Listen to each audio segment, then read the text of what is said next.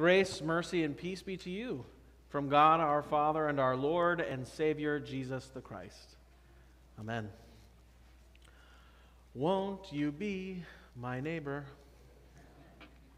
Won't you be my neighbor is one of the most famous TV taglines of all time. Many of you knew exactly what I was talking about as soon as I said it. It's from Mr. Rogers' Neighborhood, and it's aligned to the opening song for the show, and here's how that song goes.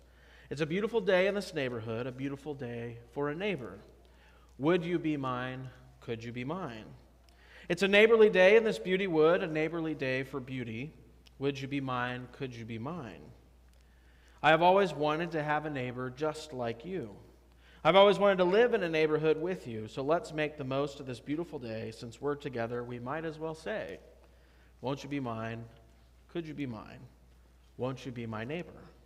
Won't you please, won't you please, please won't you be my neighbor? Famous song. But even after we sing that song, we still don't know the answer to the question about neighbors from our gospel reading today.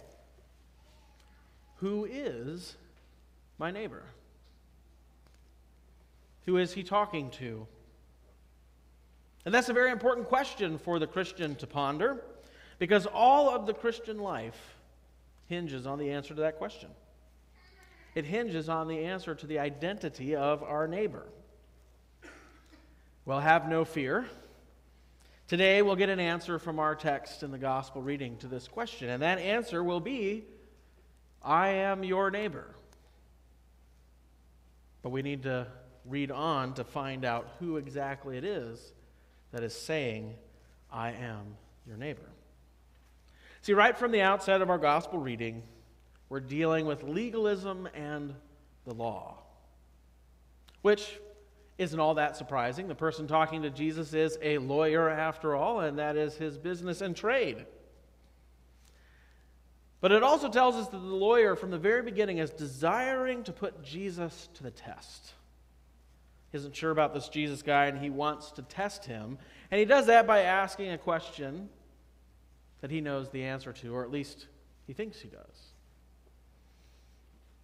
So if you go back in your bulletin to the gospel reading, you'll see that question. He says, Teacher, what shall I do to inherit eternal life? Now what we'll begin to see is that this question is even more central than the question, who is my neighbor? In fact, this question and its response is what prompts the question, who is my neighbor, in the first place, and sets the stage for really why Jesus tells the story of the Good Samaritan in the first place. Teacher, what shall I do to inherit eternal life? Well, Jesus knows this guy is a student of the law, of the Torah. He's a member likely of the Pharisee party of the Jews. And so he says, well, what's written in the law? How do you read it?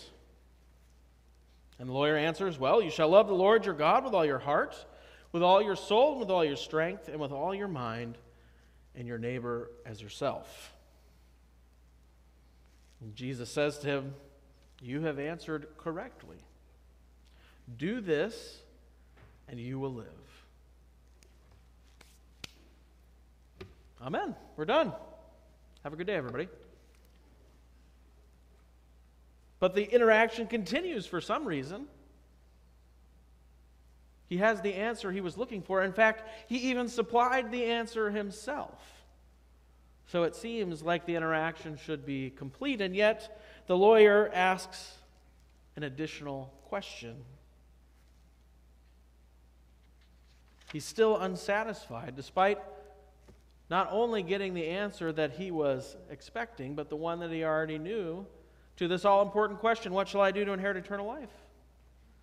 So why does he need to stick around? Well, the text tells us why he follows up with this next question. It says, but he, the lawyer, desiring to justify himself, said to Jesus, and who is my neighbor? Desiring to justify himself. Well, why would he need to do that? He got the answer correct. Seems pretty straightforward. Love the Lord your God with all your heart, all your soul, all your strength, all your mind, and your neighbor as yourself. All right, get to it. But something in him knows that is too tall an order. And so what does he do in order to justify himself? And I'm afraid that we're all familiar with this tactic. Maybe not about this particular question, but it's a route we often try to take ourselves. He wants to narrow the definition of one of those words to make the commandment attainable. And so he says, desiring to justify himself, who is my neighbor? He got the answer, and he knew it already to his previous question, but that question, like it does us, nails him to a wall. Because your initial reaction to such a grand statement of what must I do is, I can't do that. So let's pare down one of those words to make it manageable. Because after all, God didn't really mean that, did he? So as a Torah-abiding Pharisee, Jesus knows this, and he knows what's behind the question. Right? He has a certain set of people who he thinks qualify as a neighbor, and a certain set of people who don't. And that's really the key. Right? He's arguing for a group of people that he's not going to be obligated to by this commandment. And that really drives the characters chosen in the story that Jesus tells. Because he wants to intentionally challenge this self-justification. So we get the Good Samaritan story. A certain man was going down from Jerusalem to Jericho. And you know the story, right? He gets waylaid by robbers who strip him, beat him, and leave him half dead. And 3 people walk by. The first, a priest. The lawyer's definition of neighbor most certainly applies to this guy. He's a priest. He's one of the important people from the temple, which is the central key to fulfilling the commandments and the law of God. He's surely somebody who qualifies as a neighbor. And yet, he passes by on the other side of the road and does nothing. And then a Levite. And a Levite is a Jew of the tribe of Levi whose job was to assist the priests in the temple. So another important person in Jewish society, somebody certainly who would qualify as a neighbor to anyone who pays any attention to the law. And yet, he does the same. Passes by on the other side of the road, offers no aid. And then the Samaritan shows up. Now remember, just a couple of weeks ago, for the very fact that Jesus had set his face to Jerusalem, what happened when he went to Samaria? He was rejected. Yet here he uses a Samaritan to upend this lawyer's understanding of who his neighbor is. Because the Samaritan, his despised enemy, stops and has compassion on the man. He's certainly not a neighbor to the lawyer, or at least he doesn't think he is. The hatred between the Jews and the Samaritans were such that they would avoid and take extra time to go around one another's places. So the fact that this man who was waylaid by robbers, was coming from Jerusalem should have been enough reason alone for the Samaritan to totally ignore him and move on. And yet he has compassion on him and treats his wounds, binds him up, places him on his own animal, and takes him to an inn and takes care of him. And then Jesus' question to the lawyer after he tells this story, which of these 3 do you think proved to be a neighbor to the man who fell among the robbers? And the lawyer answers honestly. He says, the one who showed him mercy. And Jesus says, you go and do likewise. It seems obvious what Jesus means, right? Well, not really, actually. In fact, this text is often deeply misunderstood. What does this story really tell to somebody who is specifically trying to justify himself by asking the question, well, who is my neighbor? The answer is what the lawyer feared. The answer is the reason that he was trying to justify himself. So his worst nightmares are true. He wanted to narrow the definition of neighbor to something he could manage, but it turns out it actually means everyone, even a Samaritan. Even your enemy is your neighbor. And so he's thrust back to the response that prompted the question in the first place, which is, I'm not really sure I actually keep that commandment.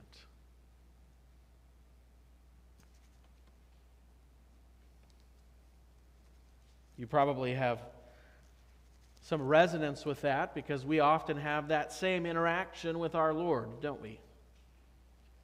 Did he really say that? Does he really mean that? Maybe this word means something else. Maybe I'd like to take a couple of these words and put them on my own terms so I can manage them, so I can at least feel like I'm doing something. And then Jesus tells you a story, and your worst nightmare comes true. It really is what he means. And I don't get to change the definition of his words. And all I'm left with is, I can't do that.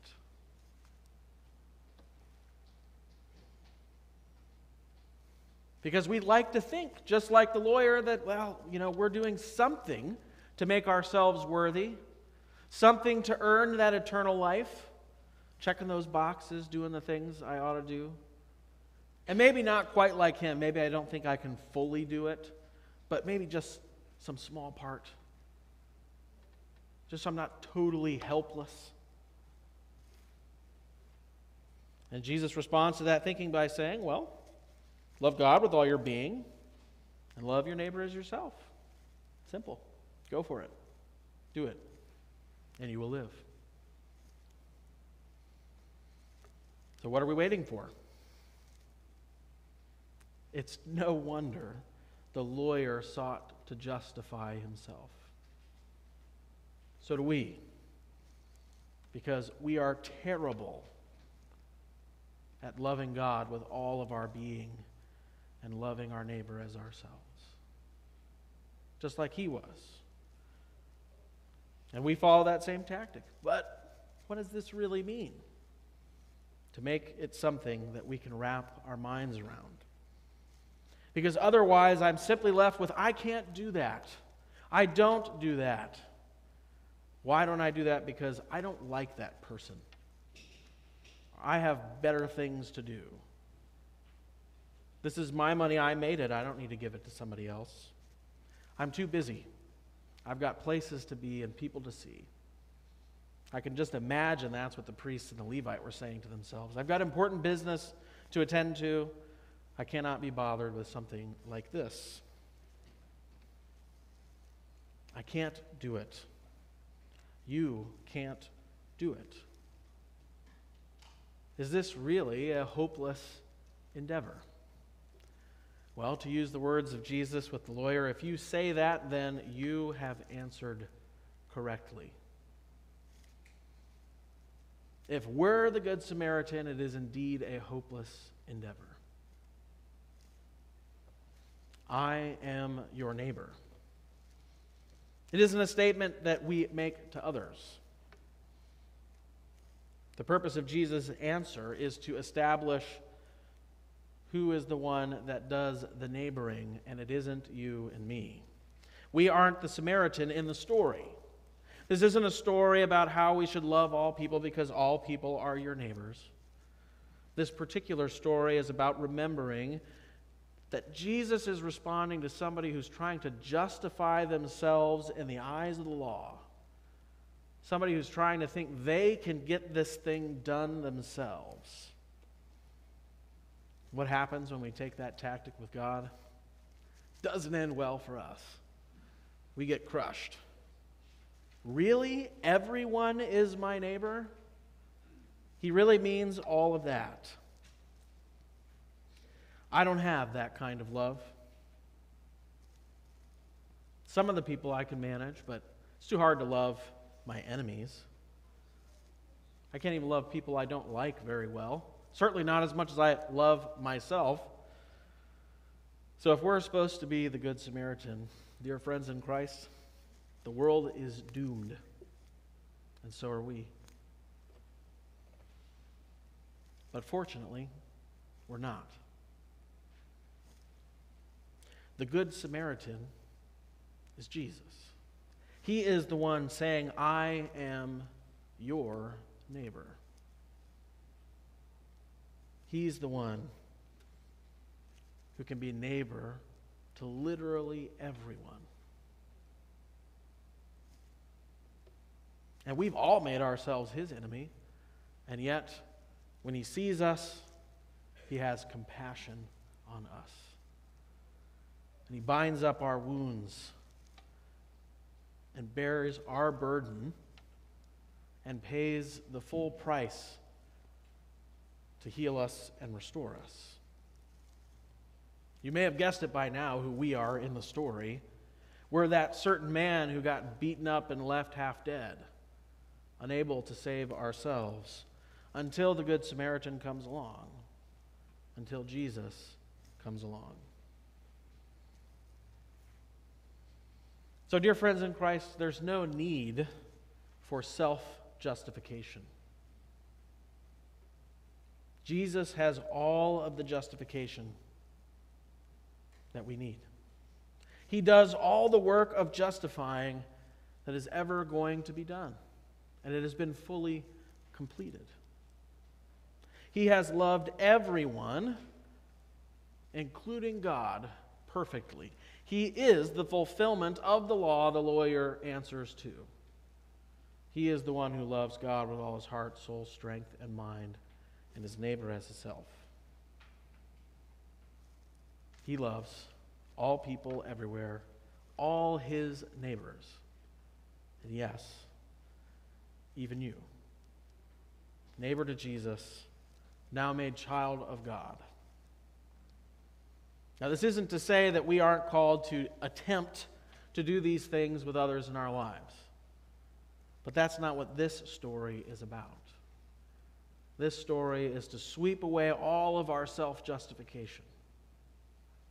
All of our thoughts of thinking that we are earning some part of our salvation, that we can accomplish the law. For as long as we remain focused on that, we don't see Jesus. And so he lets the law speak for itself and simply says, if you can do that, go and do it, and you will live. Knowing that we can't. But as we said a couple of weeks ago, he set his face to Jerusalem. And what did he set his face to Jerusalem for? To go and do the very thing we cannot. To fulfill the law perfectly, to love God with all his being, and love his neighbors as himself. You, me, and everyone else. And he really means it. In the name of Jesus. Amen.